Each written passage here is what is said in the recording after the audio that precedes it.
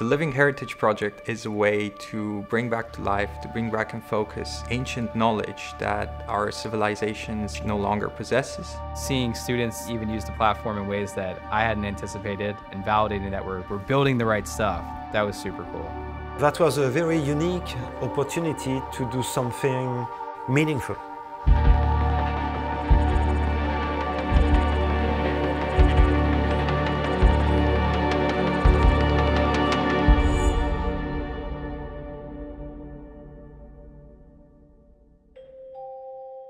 Getting involved with this project, it was pretty interesting. So it started out as an email. One of my colleagues emailed me and said, hey, I heard about this Living Heritage Project thing. She had linked me to a 3D swim community. I found myself playing with the idea of how I would tackle the challenge myself and thought that I could help students and other people to deliver the challenge.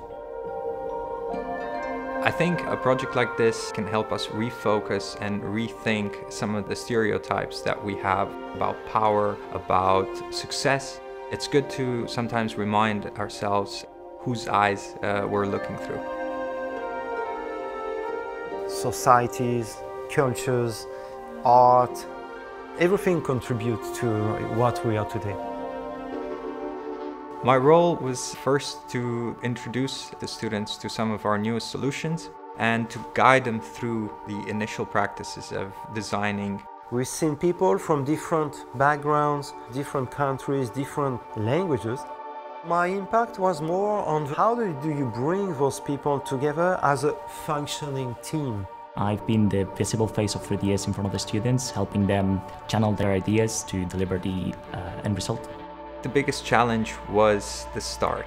We were only looking at the research. From there on, we had to come up with a design approach to connect all of the images, all of the past interpretations into tangible design, into something that can be created with our tools. Making sure the communication was going, synchronizing things. When we look at the 3D Experience platform, apps like 3D Drive, to sort of make sure that we had a single source of truth in terms of data storage, apps like 3D Dashboard to organize the information, give key stakeholders a view of the most recent meeting that we had and the results from it and where we're pacing in terms of project plan.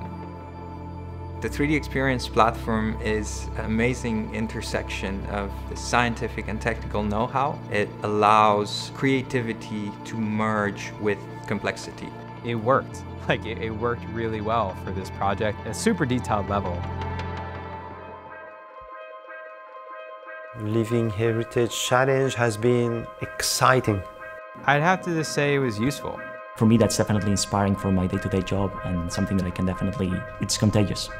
Human history is a very colorful parade of customs, but also a very complex path of civilizations in progress. And in this history, there's also a lot of missing or forgotten pages, and they are as important as the written history. And I think our responsibility today is to consider, to try to imagine also the more silent voices of history when we progress into the future.